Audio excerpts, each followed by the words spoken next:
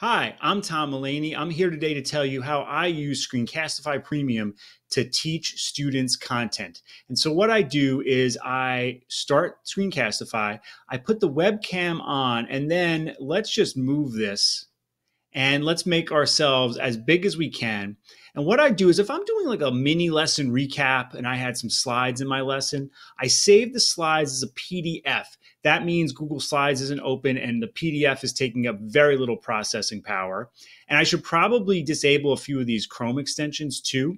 I use Extensity to turn them on and off real quick. So I probably should have done that, but okay. And then what I can do is I can just talk to the content of the slides as I go through them. If I need a little bit more real estate, I can always auto hide my shelf on my Chromebook or whatever device I happen to be using and then drag that down a little bit. And it's just me and my face talking to my slides or whatever material I have, preferably in PDF. And I try to keep that as short as possible and use a good attention getter and whatnot.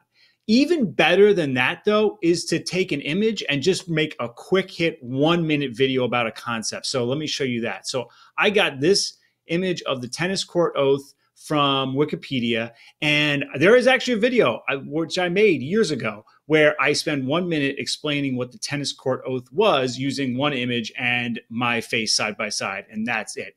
That's quick hit. And that's a great way for kids to study. It gives them a nice little video definition and it's not taking minutes upon minutes, because the more time you're spending on camera, the less time, the more and more likely you are to lose their attention.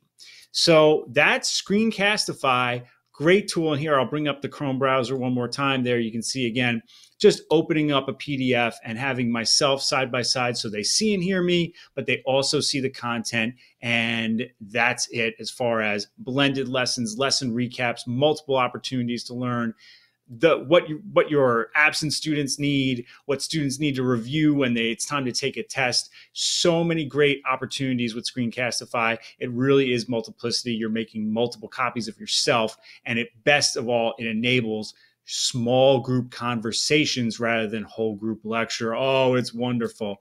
If you have any questions about this, please comment below or tweet me at Tom E. Mullaney.